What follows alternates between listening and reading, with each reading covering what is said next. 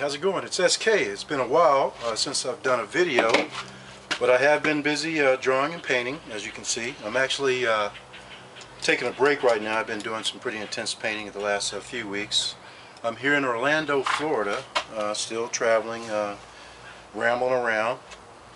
I've been working on landscapes and still life, just trying to get better, working on my values here, and working on the temperature and of course the color. Okay, so values, color and temperature.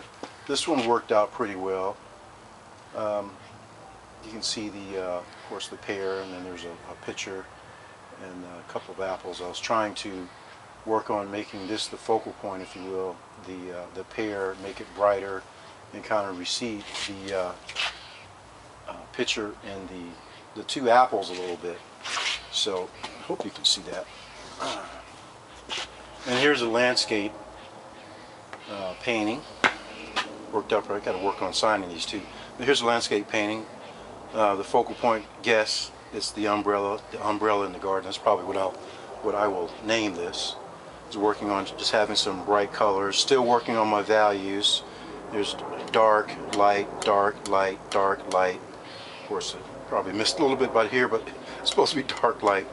And then just trying to get that umbrella so it just really jumps out at us and creates some interest. And here's another still life.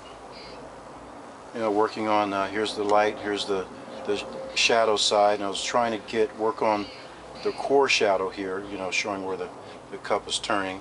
Of course, glasses, these are coins, book.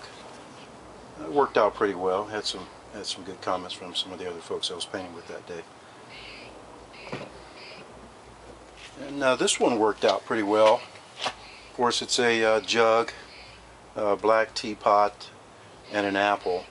And notice, of course, the light's coming from this side, and I was attempting to, you know, show where it's the light and it's warmer on this side, then it starts getting cooler on this side. Still working on that with my values. These are the shadows. All right, core shadows. Take a look at that apple. Okay, here's the lighter side, showing a little bit of highlight at the end there. Notice that. And then the shadows. Here's your background. So still working on that, but it's a nice piece. After the video, I'll probably get around to signing these. I got to work on signing these as I do them. Here's another landscape, working on that. Again, working is just another one of those days I was working on the values again, and you know, light, or excuse me, dark light, and then I was trying to get this vegetation where it was receding way back, so I was trying not to add too much yellow and just use blues and greens. Again, dark light, and then really trying to punch up the grass. So if you squint just a little bit, you can see that this plane here, the sky plane, if you will, is the lightest as far as value, and then the grass would be second, and then of course followed by the uprights, which are the trees, are the darkest of the planes. So it's really like three planes, 1, 2, and 3, and it's trying to show some warmth there from the sun. And here's another one. Still working on that with the darks to lights, warm to cool, but it was fun. It was a fun day. And here's another one with a figure. Actually put a figure. It's Glozell in the garden. Actually captured it just real quick. Was using some new paint that day, so it worked out pretty well. Of course, you know, there's always room for improvement. And here is a daring painting with a more mature artist.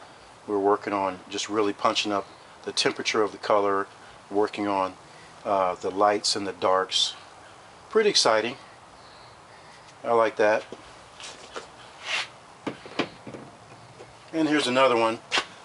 Maybe a little dark, but I still like the brushwork and where I was going that day, trying to get there. Again, sky plane. There's some heavy, dense vegetation. Here's water. This was actually a setting I did outside near a lake in Orlando, Florida. All right. So great. I just wanted to do another quick video. Hopefully you can see some of the supplies I'm using, brushes and such. These are pretty neat. These are pretty neat to hold your panels so they can dry. By this company called Artwork Essentials. And of course this is an Easel L by the same company that puts it out. This is the Versa.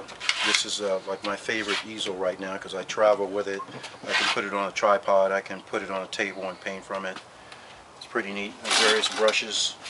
Some of my other videos I talked about brushes, what to use, what type of paints, and I'm still experimenting myself. But so that's where I'm at right now. I just wanted to wish you all a very happy New Year. I had fun and traveling around quite a bit all over the States.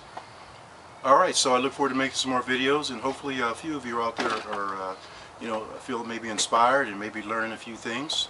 I'm still learning myself, a lifetime student. Alright, thanks a lot. Again, this is SK. Check you. Bye-bye.